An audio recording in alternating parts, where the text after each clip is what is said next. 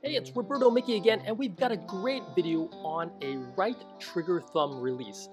Trigger fingers are one of the most common things I see in my office, and this is a great example of a surgery that we do all the time. So we decided to change the format of some of our videos here, and in this segment we're going to show some line drawings of the anatomy so the viewer like you can have a better idea of what we're doing during the surgery. So this is a right thumb looking from the palm side directly at the volar surface of the thumb. And now we've added the bones in blue. Starting from the top, the small bone on the top is called the distal phalanx. The bone in the middle is called the proximal phalanx, and the bottom bone is called the metacarpal. Unlike our other fingers in the hand, we only have two phalanges or two phalanx bones in the thumb. In a normal finger like the index finger, you have a distal phalanx, a middle phalanx, and a proximal phalanx. But in the thumb, you only have a distal phalanx and a proximal phalanx. There are two joints in the thumb. One is called the interphalangeal joint, which is the joint between the distal phalanx and the proximal phalanx. And then you have the metacarpal phalangeal joint, which is between the metacarpal and the proximal phalanx. Now here in red, we have the flexor pollicis longus tendon, which is the main tendon that bends the thumb at the interphalangeal joint and at the metacarpal phalangeal joint. In a trigger finger, the flexor pollicis longus tendon gets stuck at the level of the A1 pulley and causes the finger to get stuck and what we call trigger. In this line drawing, we've added the two pulleys in green, the A1 pulley, which is sitting over the metacarpal phalangeal joint, and the oblique pulley, which is sitting directly over the proximal phalanx. During this surgery, we're going to make an incision directly over the A1 pulley or over the metacarpal phalangeal joint and try to avoid damaging the oblique pulley and only cut the A1 pulley. If you damage or injure or cut the oblique pulley, then you will get something called bowstringing, where the tendon will not stay up against the bone, and when you go to bend your finger, the tendon will come disengaged from the bone and come forward, making you lose range of motion and strength.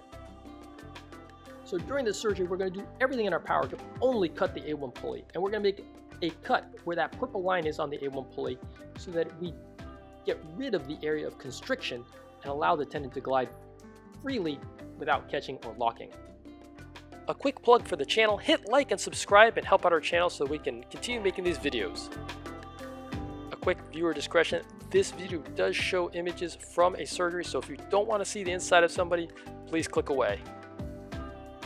So in this part of the video, we're going to perform a digital nerve block with 5 cc's of 1% lidocaine, and this is to give us a short-acting anesthetic that acts very quickly.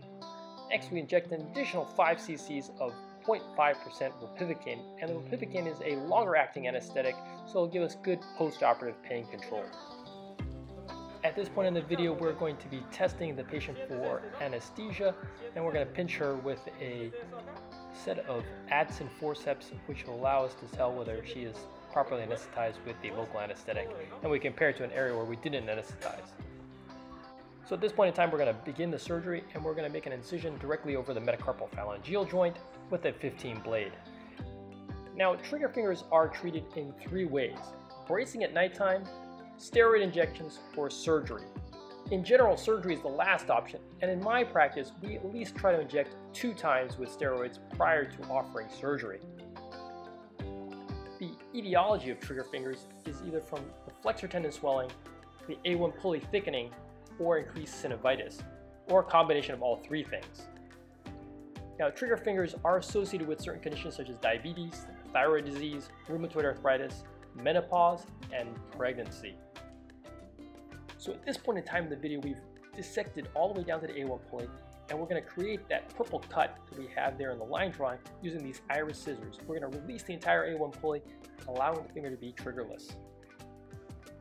After releasing the A1 pulley, we're going to pull the flexor pollicis longus tendon out of the wound to break up any adhesions that might have formed around the tendon because of the triggering and the lack of range of motion of the thumb. So we're going to pull that thumb FPL tendon right out of the wound, and you can see it there being pulled out in freeze frame. And next, we're going to ask the patient to actively move the interphalangeal joint and then the interphalangeal joint with the metacarpal phalangeal joint. And basically, we're going to demonstrate that there's no longer any triggering of the thumb. So now the patient has full range of motion of the thumb and has no longer any triggering when she extends the thumb at the IP and MCP joint. So at this point in time, we're going to close the wound, and we're going to use a 5/0 nylon in a horizontal mattress fashion to perform this. The stitches will come out in about a week, and the patient will start therapy at that point in time. Thank you for watching and hope you enjoyed the video. We'll see you at the next one.